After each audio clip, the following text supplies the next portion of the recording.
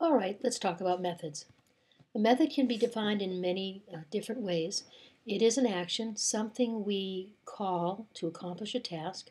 It's typically a collection of statements, although it can be just one single statement. Um, it's a tool, something that we can use to get something done. And we have that tool at our disposal. We can use it whenever we wish. So we can use it many, many times within the execution of a program. All right, now every method has this construction. It has a header, and then it has the method block. And that method block is always bounded by curly brackets. Now the method header has a number of elements: the modifiers, invocation, return type, name, and parameter list. And those elements always are presented in this order. We have the access modifier, the invocation, the return type, the name, and then our parameter list. The parameter list is always enclosed in parentheses. And again, we have our method block immediately following our header, and that method block is bounded by curly brackets. Now, when we talk about an access modifier, we have two. Our access modifier can be public, and that means that the method may be called from outside the class in which it resides. A private access modifier indicates that the method may only be called from within the class in which it resides. Now, the invocation can be non-static or static.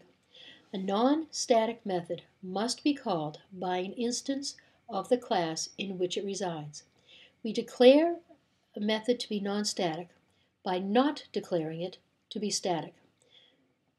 So again, a non-static method must be called by an instance of the class in which that method resides, and a method is declared non-static by the omission or the failure to declare it to be a static method.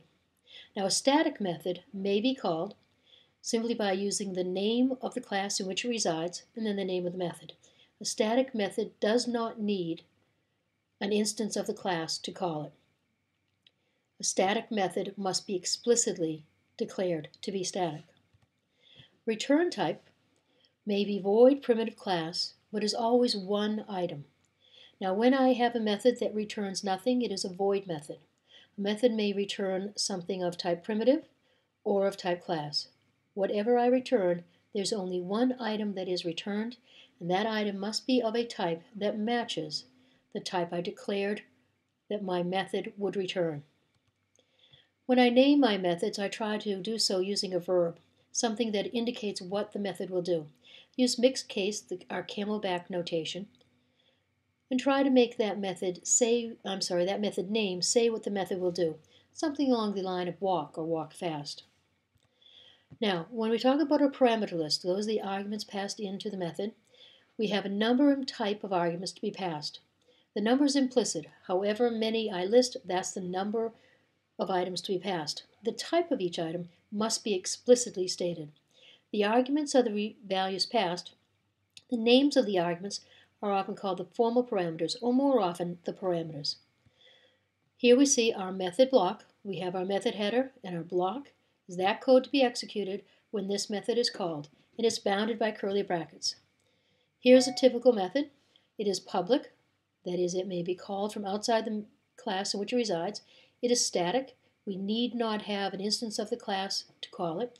It's void. It does not return anything. Its name is print hello world and expects no arguments passed to it. And it simply prints out the string hello world. Here's a private version of that same method. This method may be called only from within the class in which it resides. Here's another version of that method. This is a non-static version. Notice that I have not declared it to be static. It is therefore non-static. It is public, void return type, name is print hello world, and it simply prints out the string hello world.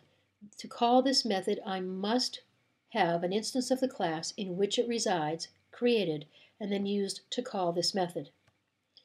Here's another version of a method.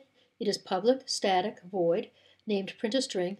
This method wants a string passed into it, one single argument of type string.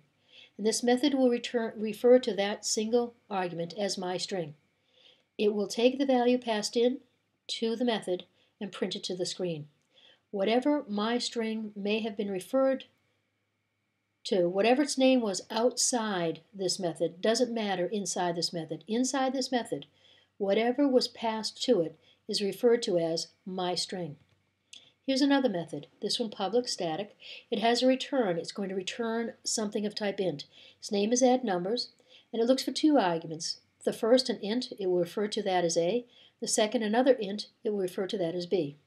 In this method, I declare a variable of type int named C. A variable declared inside a method comes to life upon declaration and dies when the method ends. In this method, I add the values passed into me, A and B. I add them together, store them into that space C, and then I return the value stored in that space C. I declared that I would return an int, and I did so.